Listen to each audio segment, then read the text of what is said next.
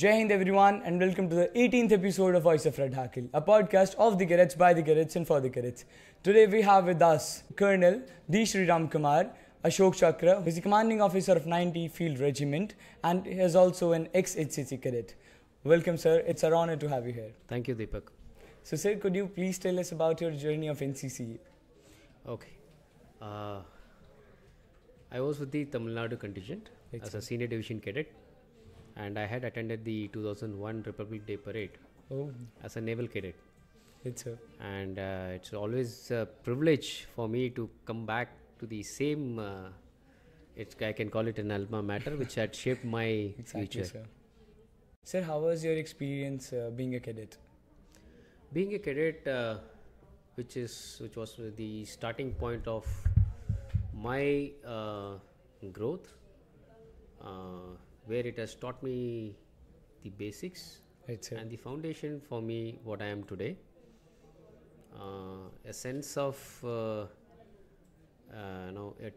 camaraderie amongst the cadets, the discipline, the teamwork, and most of all is the resilience which has taught you to face the challenges.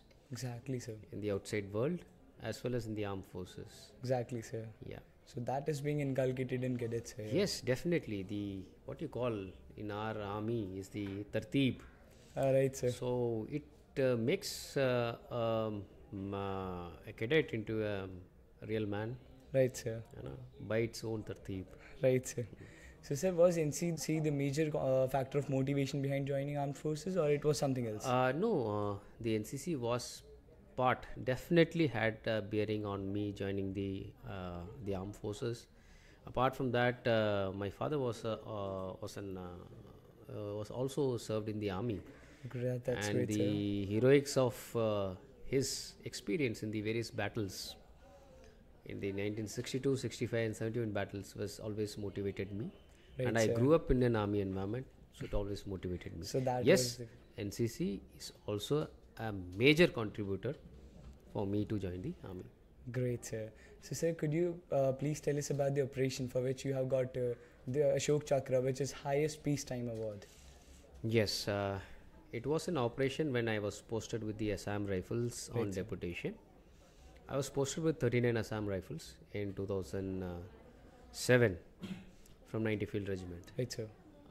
My initial, the first posting was at Changlang in Arunachal Pradesh, and subsequently the battalion moved to Manipur. Right, sir. It was in the year 2008 on 21st October, wherein the Imphal Valley was celebrating for the Shera. Right, sir. During that time, on 21st evening, the militants had other plans and they had laid an IED to target the security forces. On activation of the IED, we had about 17 casualties, which include the police as well as the security forces. And immediately, we had activated our sources and we came to know about the insurgent groups which was responsible for the act. Right, sir. And immediately we had made the plan. So on 23rd, we got a explicit intelligence of movement of these cadres into a general area nearby Imphal village. And accordingly, we had made our plans and we intercepted them. Right, sir. At around 23rd evening, at around 6 o'clock in the evening. Right, sir.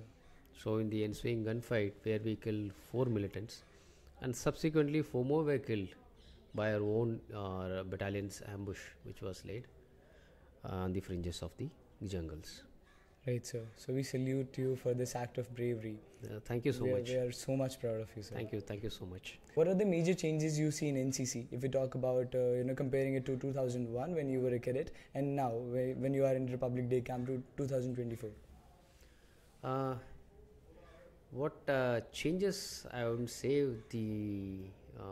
there's no change. The basic remains the same. Exactly, sir. With the core of NCC which has been made for. Right, sir. the service of the nation.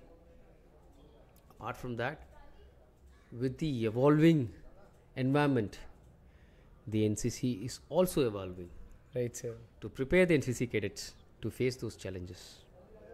And definitely this camp has tremendous infrastructural upgradation, which I see Right, from 2001 to 24. And the values remain the same. Exactly, sir. The spirit remains the same. Exactly, sir. That Josh. So the Josh, everything remains the same. Right. Unless there are certain infrastructures, but the Josh remains the same. Exactly, from that to even now. It feels like same old era. Yes, same old. If I stay for a day, even I will become the NCC cadet. Exactly, the campus gives you that conducive environment. Exactly, sir. To be a cadet. Right, sir. So, sir, apart from this, what are the qualities you think that has been instilled in you in NCC are helping you in your career in armed forces? The first and the important qualities which I would say is the camaraderie amongst the cadets. Right, sir. And the teamwork.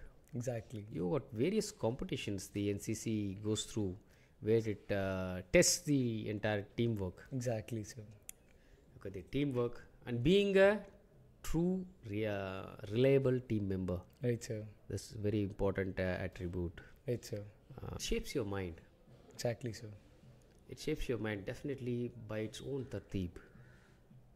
A normal man comes into a civilian life, comes into an NCC, and yes, he has been created right, sir. A soldier. Exactly, sir.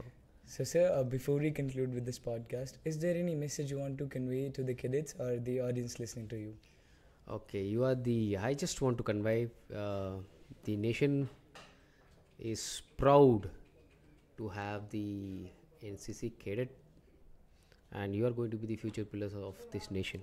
Thank you so much, sir. And you need to have a lot of dreams. Exactly. And keep dreaming, and it is in the safe hands. Thank you so much, sir. Thank you so much for coming. It was really an honor to have you here. Thank you so much. We're so much proud of you. Thank you. Thank you so much, sir. Yeah. Thank you.